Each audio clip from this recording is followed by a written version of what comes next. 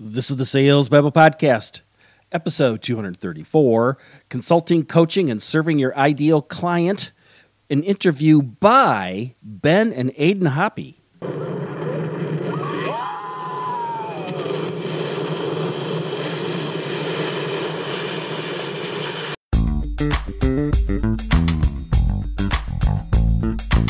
Welcome to Sales Babble, the podcast that shares selling secrets for non-sellers. And now your host, Pat Helmers. Hello, Sales Babblers. This is Pat Helmers, and this is the podcast that uncovers selling secrets for non-sellers. Now, many of us have never thought that we'd end up in this profession. We had some passion project that we started and studied many years ago, yet here we are in the thick of it. And it was through my passion project that I came to the realization that I wanted more people to love and embrace what I've created. So in my mind, I had no choice but to learn a little bit about sales and persuasion. And one thing led to another, and the next thing you know, we're podcasting about it. What a strange turn of events. Which brings us to today, where we're going to turn the tables around.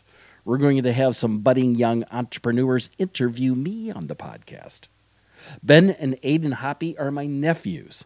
This past summer, we shared an adrenaline-rushed experience of doing roller coasters at Cedar Point, Ohio.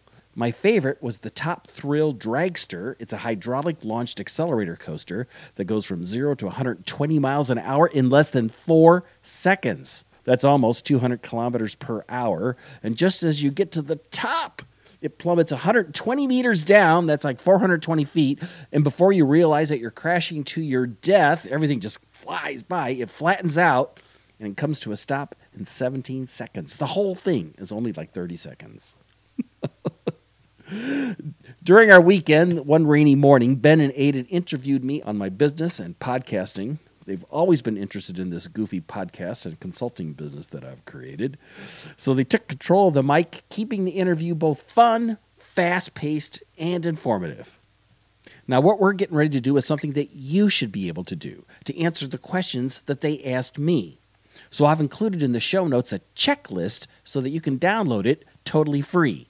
The checklist covers the questions that you would answer if a prospect was to ask you about your ideal client, the issues they face, solutions that you can bring, and the benefits that they would experience.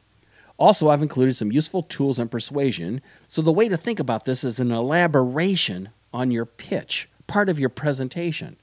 In fact, when we're all done, I'd love to hear how you would answer these questions. One last thing, make sure and click on the subscribe button on your on the podcast player that you're listening to this right now so you don't miss a single episode. So, with no further ado, let's get to it. This is the Sales Babble Podcast. Today we're going to be interviewing Uncle Pat about sales, business, and marketing. Welcome, Pat. Are you ready to babble? Why, yes, I am ready to babble, and I am ready to babble. What a surprise. Usually I'm the one asking the questions. Why are you guys asking me questions? Because he told us. Yep, because he told us. What was I supposed to say? Well, I think that's a pretty good. I would say I really told you. I asked you if you would do this, right? I guess you asked. You asked us. You asked us. I'm not making you do anything here. You're not making us do this. So you have some questions you want to ask me? Yes. How many questions are there? 7. 7 questions. Okay, that sounds good. So why don't you ask your first question? Who is your ideal client? Oh, my ideal client? My ideal client are people who are startups, who are starting a business they've never had before. I'm also work with people who have an established business, but they're starting up a new product or a new service, and they're not really certain exactly who they're going to sell it to. And those are the people I really enjoy working with. I also really enjoy working with people who are in technology, because that's where I come from, technology. We talk a lot about technology. Yes. Like, what was the most recent conversation about technology we had? A virtual reality lawnmower where you walk on a treadmill with a virtual reality mask on and you mow your lawn doing that. Exactly.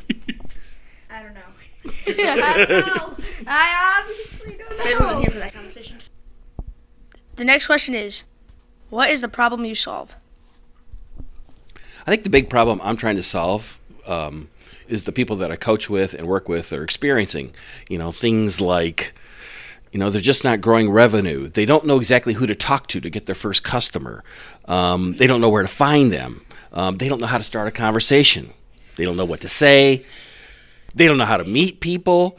And, I think that a lot of the people that I work with, they have almost a sense of angst and fear and dread, and they kind of avoid trying to find new customers. They try to avoid, actually doing the work. So what do? They keep working on the thing that they're building, and at the same time, they're wondering why their business isn't growing.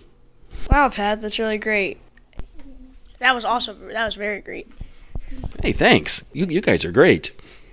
Third question is, what are typical symptoms people experience with that problem? Oh, that's a really good question, Aiden. That's a really good question. I think the biggest problem is that they're not seeing growth. They're not seeing people buying their products and services. They're not seeing momentum. It's almost like they got this secret that nobody knows about, and they want everybody to know about it. Because I don't know about you guys. This is what I think. If you don't have any customers, you don't make any money. If you don't make any money, you don't get any customers. Or you don't have any business. Oh. And if you don't have any business, you don't get any customers. Right. And that's how you go out of business. That's spot on, Pat. Yeah. Hey, thanks. I thought it was too. Okie dokie. Can I?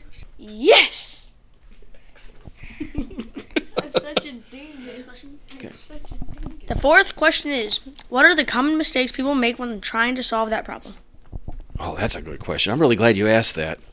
Some of the things, I think the biggest problem that people have is they don't get the value that they're providing to their customers. They don't speak that secret language that customers have. And in fact, when they do talk, they almost like talk too much about their thing, but not about the problem or the issues or the desires, the problems or desires that the customer's experiencing. So really, what you kind of get here is it's all about me. When these customers have, when these companies, when my clients have, it's all about me, and it's really not about the customer. It's not about them.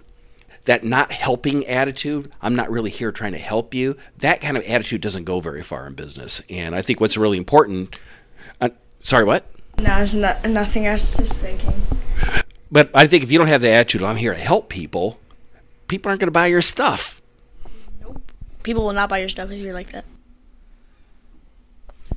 You ever had a bad salesperson? You ever met a bad salesperson? Yep. Not that I can think of off the top of my head. No. Okay, that's all right. Here's my next question, Pat. What is one valuable free action that the audience can implement that will help them solve that problem? Oh, you like one piece of advice? Yes. Okay. I think the most important thing people can do is to really interview the marketplace. Instead of like guessing what people want to buy, actually spend time literally talking to people. That's probably the one thing that I'm constantly promoting with the clients that work for me is go out and talk to people, interview them, go do networking, go to conferences, connect with them on LinkedIn, connect with them on all kinds of other social media. Kind of depends on what business you're in. Talk to people that you know. And if they don't know anything about the thing that you're selling or the problem they have, maybe they know people who know people. And get them to like connect with you. If you just go out there and you talk to people, I believe you can really learn an awful lot about whether or not the thing that the product or service that you're making actually has a possibility and can actually make a lot of money. Stop avoiding talking to people. Go out right now and talk to them. Wow. Yeah. That's what I think. Before we go, Pat, where can people learn more about you? Well, they're actually listening to this podcast right here, salesbabble.com.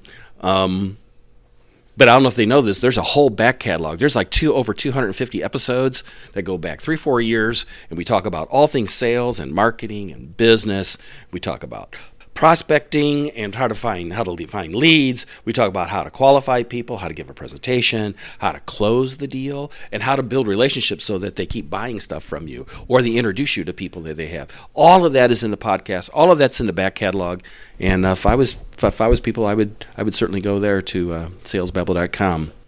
Also, too, if people want to, they can click on the Babble Me button on Sales Babble, and that'll send an email directly to me, and I'd be more than happy to answer their questions. Or they can call me at 630-768-3134. I feel like Ben's just now. What's the most important thing in sales that people need to know? I think great sellers have heat, and by heat I mean H-E-A-T. They have H, they have a helpful attitude. E, they're empathetic about the pain or the desire that people have, and they really want to help them. Number 3, they are astute. They really learn what the business is that the other people have, that their potential customers have, and they're able to connect dots and to find solutions that they don't know themselves. And then the 4th thing is they're tenacious, which means they keep reaching out, they keep following up, they don't let go. And that's what I think really makes for great people. H-E-A-T, helpful, empathetic, astute, and tenacious. Because this is the thing. Wait, doesn't empathetic start with an E? It does. H-E-A-T. Helpful, empathetic, astute, and tenacious. I think you need to work on your spelling. What do you think? Yes, I do. One more thing. I believe this is almost a paradox, and I'm not talking about two birds that like quack. Knock, knock, quack, quack. I'm talking about the best way to sell is to not sell. Just be helpful. I agree with that statement. Me too. From all your years of experience, what is the best, most valuable free tip that you can give people? Wake up. Don't squander the day. Live your values and live them now. Life is pretty short. Don't squander today. Take action today. Thanks, Pat. I really appreciate you coming to visit us on Sales Babble. Thanks. Thank you, Pat.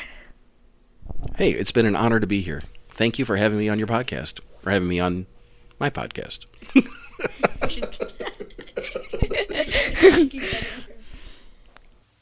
As you can tell, I think all the world of these kids. I can't get over how bright and sharp they are, and it's no doubt they're going to be highly successful in life with their entrepreneurial mindset. As I mentioned at the top of the show, I've created a checklist of all the questions that we talked about and how this is an elaboration on your pitch. So in the show notes at www.salesbabble.com/234, I'll be including that checklist, as well as some tools on persuasion and one for your pitch. As they say, you can only make a good first impression once. Let's see if we can't raise the odds to your favor. Make sure and click the subscribe button on your podcast player so you don't miss a single episode. If you got a question or a comment, don't hesitate to reach out and ask. You can easily find me on LinkedIn or click the Babble Me button at www.salesbabble.com. That's all I got for this week. Until next, take care and have a highly successful and profitable selling day.